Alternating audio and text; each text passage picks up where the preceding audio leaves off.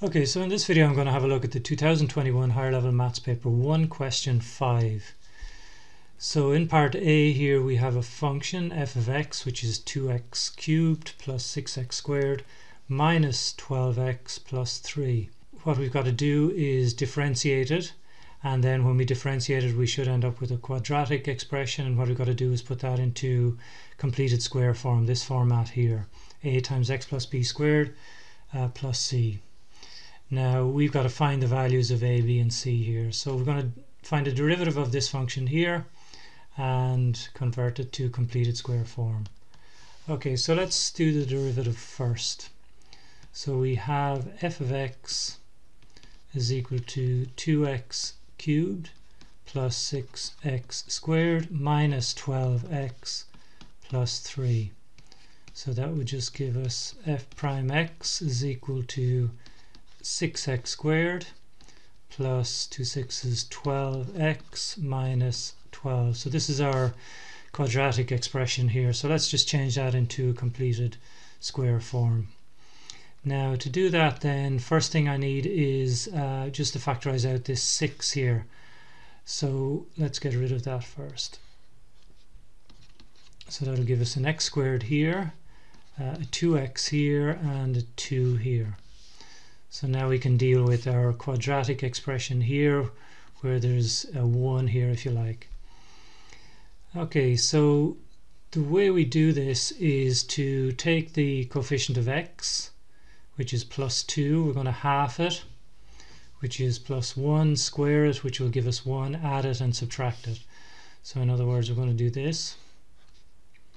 We've got x squared plus 2x, is this bit here. We're going to half that, which is 1, square it, which is 1, add it, add the 1, subtract the 1, and then we've got our minus 2 here as well.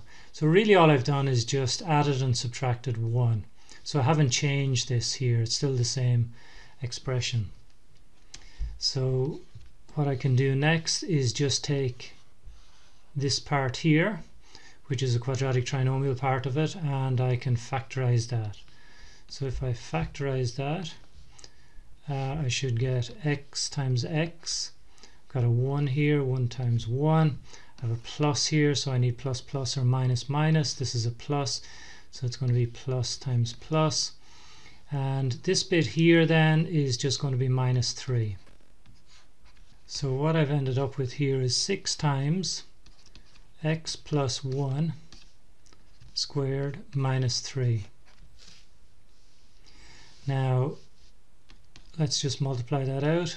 So we end up with 6 times x plus 1 all squared minus 3 6's 18. Okay, so now we have it in the form that they asked us for, a times x plus b squared plus c. So we have to find the value of a, the value of b and the value of c. So our answer then, if I was to write out the answer, a is equal to 6, b is equal to 1, c is equal to minus 18. Okay, so let's have a look at part 2 here. We have g of x here, and that's 36x plus 5. Find the range of values of x for which f prime x is greater than g prime x. So our g of x here is 36x plus 5. So g dash x is just going to be 36. Now we want f dash x bigger than g dash x. So our f dash x from the previous part of this question is this here. So I'm just going to write that out. So that is 6 x plus 1 squared minus 18, and we want that to be greater than 36. That's f dash x bigger than g dash x. So we've really just got to solve this. What I will do first, I think, is let's get rid of this 18 here first anyway. So we've got 6 times x plus 1 squared bigger than 36 plus 18, which is 54. Let's get rid of that 6 now. So we've got x plus 1 squared bigger than 9.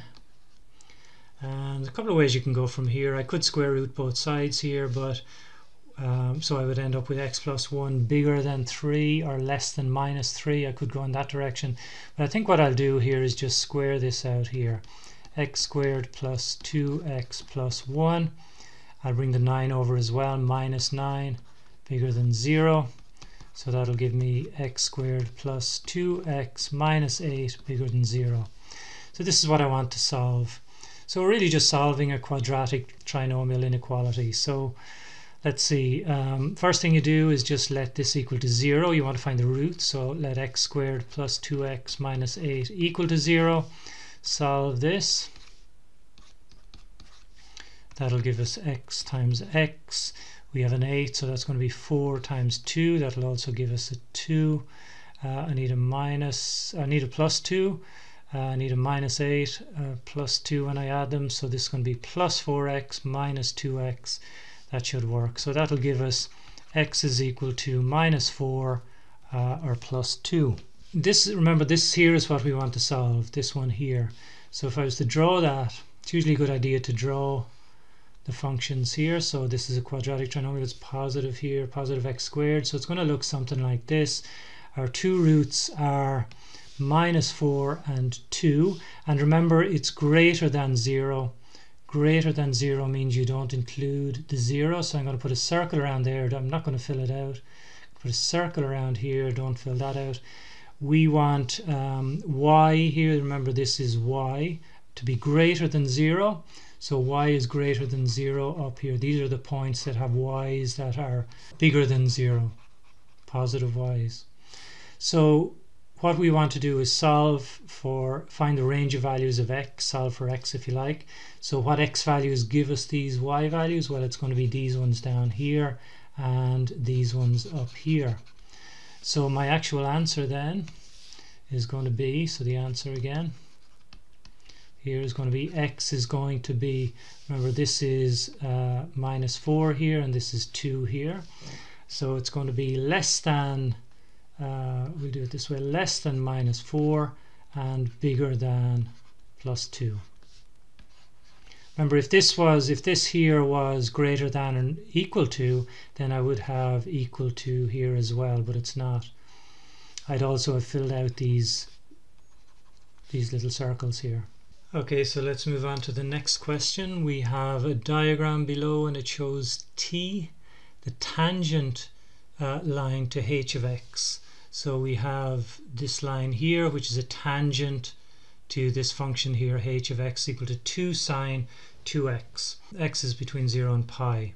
Oh yeah, it's a tangent at the point where x is equal to pi over 6. So the x value here is pi over 6. Now a, which is 0k, so this is 0k here, where k is real, is the point where t cuts the y-axis. Find the value of k corrected 2 decimal places. Okay, so we have our function here, this function here, which is our trig function 2 sine 2x, and from that we have a tangent. We've got to find the value of k here. So the strategy here is that we're going to find the equation of this line here. So in order to find the equation of this line, this tangent here, we need a slope and we need a point. So in order to find the point, all I've got to do is put pi over 6 in here, and that'll give me the y value here. So I'll have a point on this line. Now to find the slope of this line here, all I've got to do is, because it's a tangent to this function here, all I've got to do is differentiate this here, and that'll give me the slope at any x value, but we know the x value is pi over 6, so I can put pi over 6 into the differential of this function here, and that'll give me the slope of this line here. So I'll have a slope, I'll have the point, and that'll be it then. I can put 0 into that equation and I can find k. So let's start all of that anyway. We have h of x is equal to 2 sine 2x. So let's differentiate that first. So we want h dash x is equal to 2. If you differentiate sine x, you get cos x. We don't have a sine x, we have assigned 2x, so we've got to use the chain rule, so we've also got to differentiate this bit in here, so that's multiply that by another 2 here, so our answer here is going to be 4 cos 2x. Okay, so this gives us the slope of any tangent, but we want the slope of this particular tangent here, so what we've got to do is put in pi over 6. We know that the x value here is pi over 6, so put in pi over 6 into this. That'll give us the slope of this line here. So let's do that. So we have h pi over 6 is equal to 4 cos 2 times pi over 6.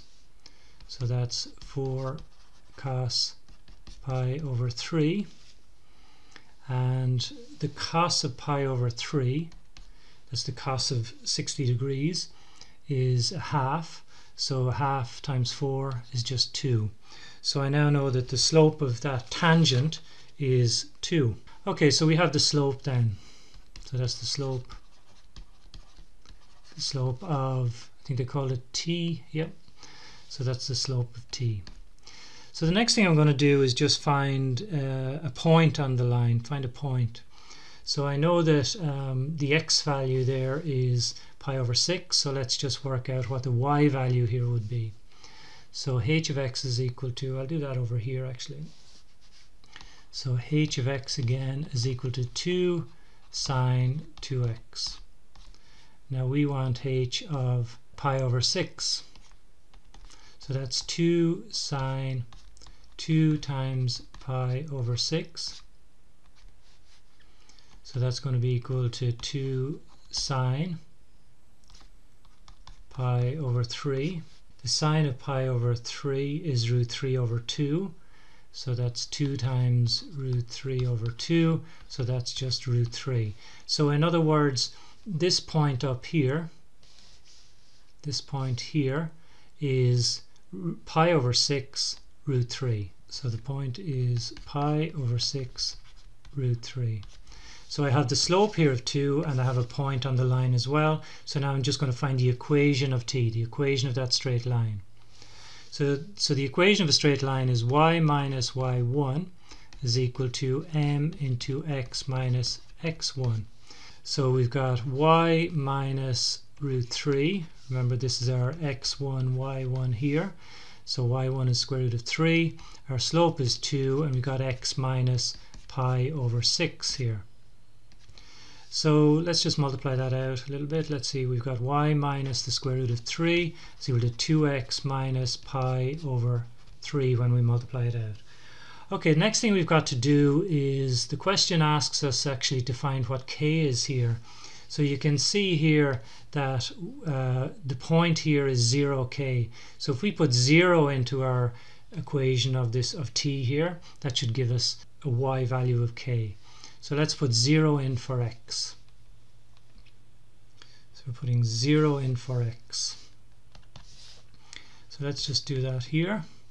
So we have y, which is k, minus the square root of 3 is equal to 2 times 0 minus pi over 3.